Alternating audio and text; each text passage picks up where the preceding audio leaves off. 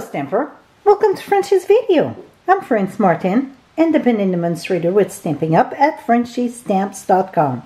Today it's the Polaroid technique. It's my Christmas around the year-round episode.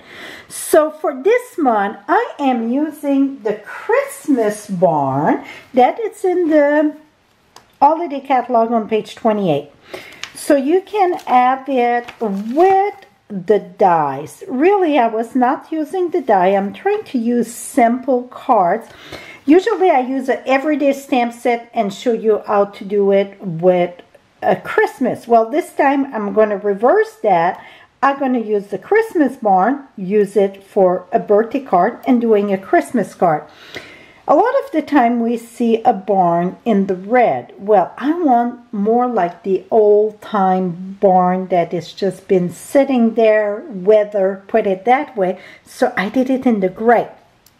So for the Polaroid, this is more like in the color, and this is my Christmas one. And then this one here, I call it my black and white. So it's just the gray and the black and so on. So I'm going to share how I done this, but know that you get choice to have like the dies. So I could add the next one, I will add that. So you can choose what you prefer, but really for the Polaroid, I like to have it direct. So let me share with you how I stamp that, okay? So because it's a photopolymer, I like to have a foam under. And with that being said, I need to add a scrappy paper here. Let me put the scrappy paper there. Now, for the barn, by the way, this here is the... Where did that come from? I don't even see black on my hand. Okay, that measured 3 by 3.5. I'm going to flip that the other way. We're going to stamp that with Memento blacking, and the reason why I want Memento, it's because I'm going to use stamping blends, okay? Now we're going to stamp this.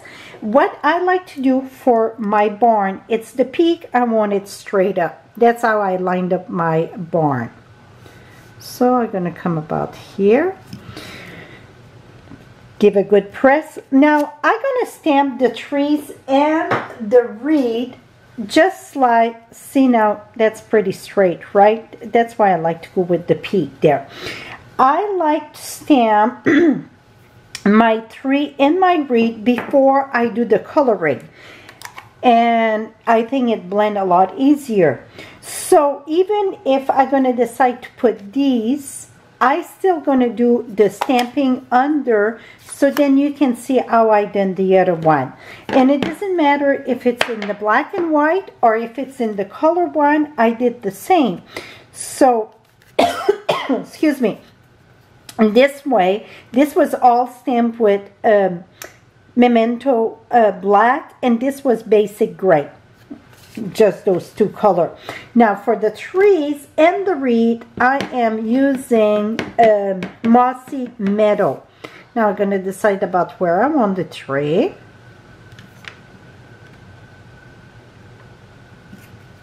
Et voila. And then we're going to do the reed. And the main reason why I said stamp before you color, so that this way you don't want to color really under the branch, so it's going to be more like the tree that's in the front and it's not weaved together, right? Now I'm going to put my reed right here. Et voila. Oop, I wrought my stamp a little bit. Now for that, I used the blends to color the bow. And I mean, I didn't really blend, I just color. So you're going to see a little bit of the line. I could mask it, but it don't really show. I think that's perfectly fine. And then for the trunk of the... Oh, I like to use the smaller one. The tree, I'm using soft suede.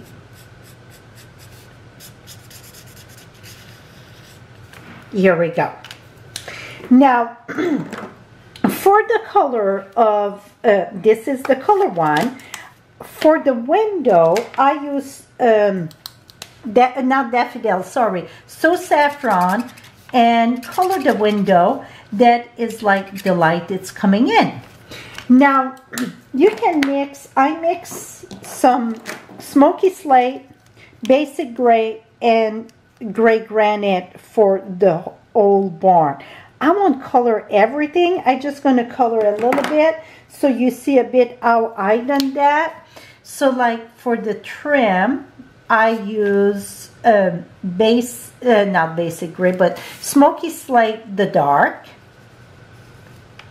So I would have done all the trim first.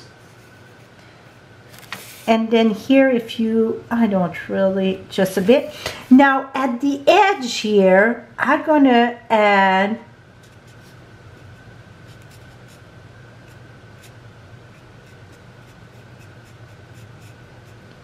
and the reason why I'm adding this here, it's really gonna give some depth for like the side wall and the front, okay?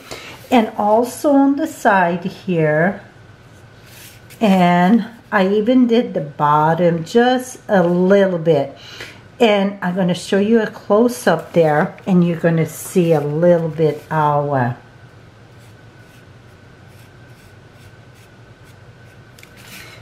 and the top. So really that's the main thing. And then I use the smoky, this was the dark. Did I say the light? Yeah, the dark smoky slate. And the main body of the, I use smoky slate, the light, but I didn't color the entire thing. You see, I'm just giving some stroke here and there to give some character. And yes, I'm going to do all like the panel of the, whatever, the barn doors. I'm going to do all that. Oh, and then the top here I did. And this I didn't really pay attention. The tree really, I just went and color it.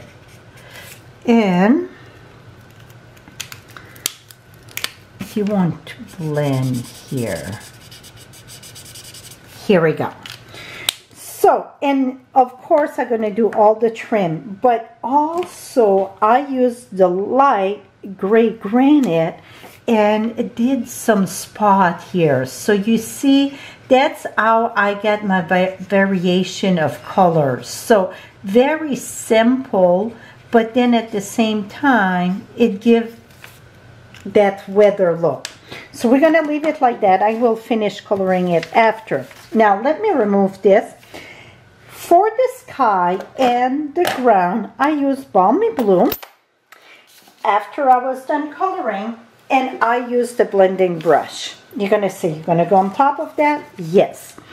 So we're going to use our Balmy Blue and go dark, oops, go darker at the top. And I'm not even paying attention to really the barn. I mean, I'm paying attention a little bit, but if it touch and so on, it don't really show. And then I'm gonna come here. So you see how easy this was to add. Now I just rip a piece of scrappy paper, and we're going to do a little bit of like snow here. And let me turn it around.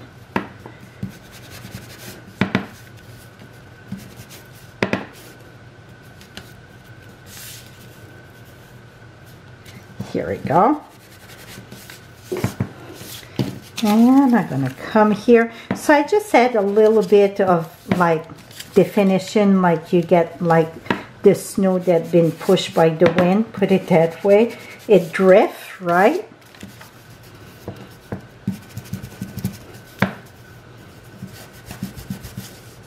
Here we go. That is it.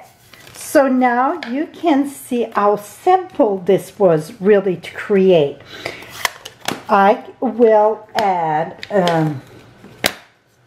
my wreath on this one. So you know what? I don't think I'm going to add the wreath. I like it without the the die cut. I think this look more natural. And then I'm going to mount that on. So this is 3 1/4 by 3 3/4. And this is 3 1/2 by 4. I think, to make sure I get the right measurement, I will have it on my blog. Right below you get the direct link. I got my Merry Christmas. And inside, and this is all from the stamp set, Merry Christmas to you and yours. May joy fill your art this season. Put the 3 there. That's how I finish the inside. And then for the birthday one, for the black and white, the birthday, I use Go to Greeting for that. So this is it for my Christmas year-round.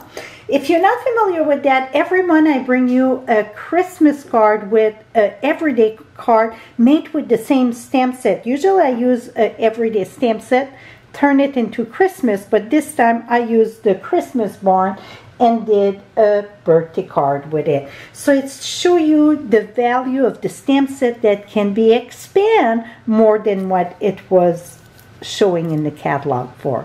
That is it for today. To follow me on my blog, right below you get the direct link. And this is my second year doing Christmas year-round. So you're going to have a lot of IDs. Come, I get every link at the bottom of the post for this year and the previous year, so you can see many of them variation of Christmas card doing with regular stamp set. Thank you so much. Till next time, happy stamping, my friend. Bye-bye for now.